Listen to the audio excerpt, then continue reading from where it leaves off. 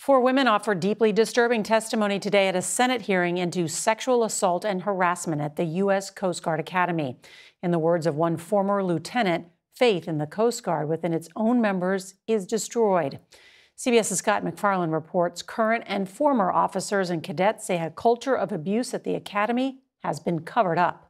The U.S. Coast Guard, charged with protecting America's waterways, has failed to protect its own women, according to Caitlin Morrow, who says she was sexually harassed and assaulted repeatedly, including by a classmate, at the Coast Guard Academy in New London, Connecticut in 2004. He would assault me during swim class. He would swim up underwater and grab any part of my body that he pleased. A series of former Coast Guard servicewomen. The abuse becomes so unrelenting, so omnipresent, and so insufferable, we seek relief in suicide.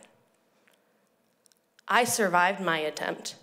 And a current cadet. We are always told that you just have to say no.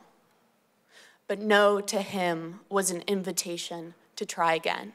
Told a Senate committee this afternoon it happened to them, too. We were paralyzed with fear.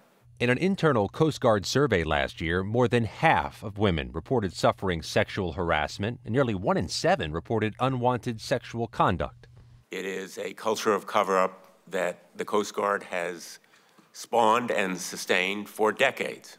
Coast Guard Admiral Linda Fagan, who took over last year, recently told Congress progress is being made. But in a new report on sex misconduct, the Coast Guard acknowledges a history of a lack of transparency, broken trust, and reports of retaliation against victims.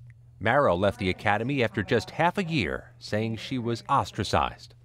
Yeah, the bullying and the retaliation it's crushing. My main perpetrator is currently a lieutenant commander in the Coast Guard. He is thriving in a career that I had hoped for. In a statement to CBS News tonight, the Coast Guard says it's urging members past and present to report any sexual misconduct, but the scrutiny is going to grow. The Senate talked about possible subpoenas for records and emails as it investigates the size of any alleged cover-up. Norah? This is infuriating. It has to end. Scott MacFarlane, thank you.